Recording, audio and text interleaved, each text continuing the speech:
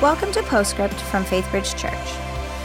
Here we hope to answer your questions and help you dig deeper into the message by sitting down with the teacher of the day.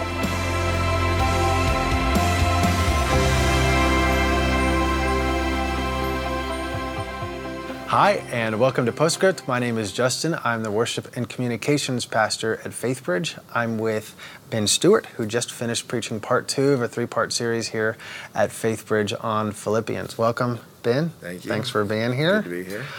First thing first, got to answer the Postscript question that came in via text. What is the red X stand for? What is the meaning behind that? Right. A subtle one, I'm sure. I bought it because it's the letter X. No, I liked the shirt. I thought it was kind of cool.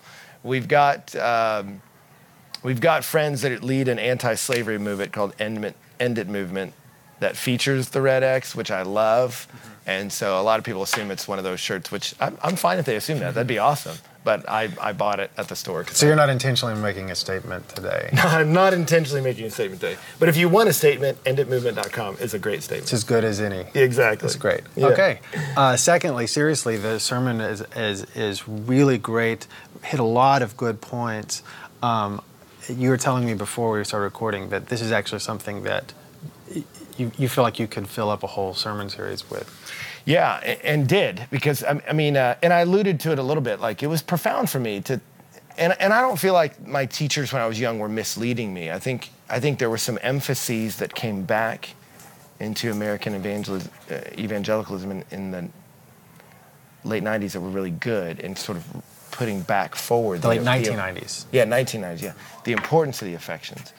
And, but I don't think they misled me. I think I misunderstood a lot of it, but that sort of rediscovery of it's all over the Bible, that you rejoice with joy inexpressible is what 1 Peter says about the Lord. And you're like, that's not a thing you do. Like, okay, for the next 10 minutes, I'm going to rejoice with joy inexpressible. You're like, no, he's talking about God's changing your heart for him. So those ideas were huge for me, life-shaping for me. And we did, at Breakaway, do a whole series on it called The Chief End of Man that was sort of built out of some of the information I alluded to in the talk. So if you want to go deeper into these ideas of the role of the mind in loving God, what does it look like to love him with your mind, the role of the affections, we did a whole series on it, Chief End of Man, which is about that. So this is kind of a meta postscript where we're saying, actually, the best postscript you could do is go. So let's talk about that.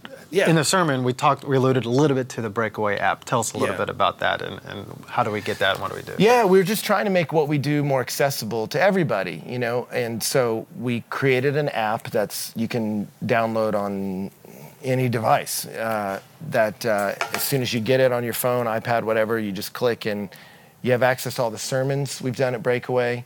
You've got access to the audio Bible if you want it, some different information about Breakaway, and then you also have access to a new resource we created, little short 10-minute videos or so that aren't videos of my face. It's me writing on the text of the Bible, showing you, here's how I study the Bible. It's teaching you how to study.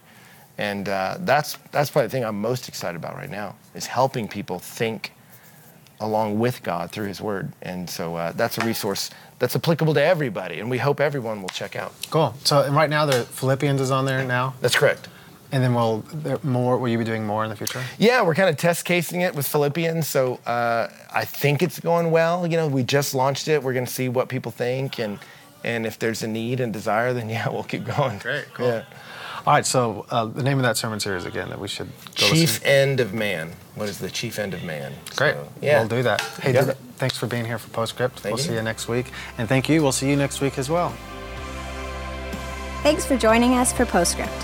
Help us keep the podcast interactive by submitting your questions during the morning services. Learn more at faithbridge.org/postscript.